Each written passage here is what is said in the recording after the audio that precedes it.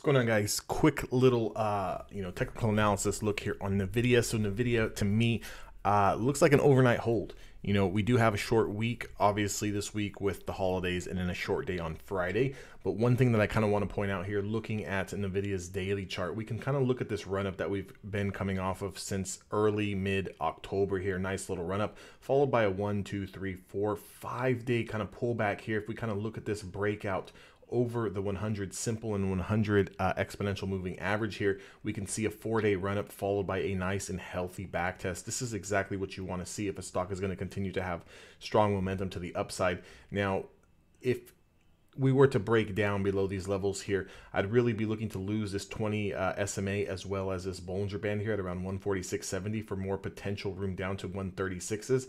Obviously have a little pit stop here at around 143.50, which is going to be the 50 EMA.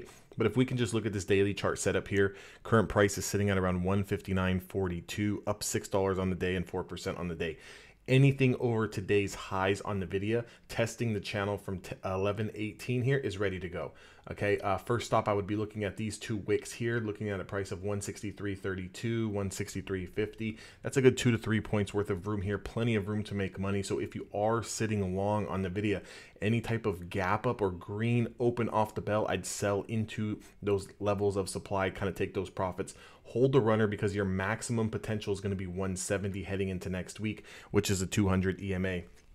Now that just depends on what you're looking to do exactly. If you're going to play these short-term expirations that are going to expire on Friday, any green open or gap open, you want to sell into that, lock your profits, walk away, enjoy your holidays, and be happy and done with the week.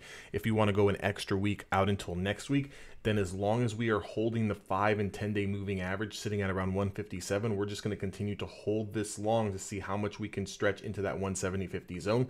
But this candle here, perfect little small body candle that we had yesterday on the 21st of November, sitting right at an area of support, nice engulfing candle, taking out these levels of supply. So Nvidia, with 30 minutes left of the market open today on the 22nd, looks good here. As long as everything finishes up right here to end the day, I think everything looks good going into tomorrow. This is definitely a hold for me long, or a potential overnight play to swing this into the short week here. Hope that information helps. If you guys want more information, you guys want to trade with me and the crew, make sure to join the Discord down below in the description. Also on the YouTube video, like, comment, and subscribe. It would really help out the channel, and I'll see you guys all in the next video.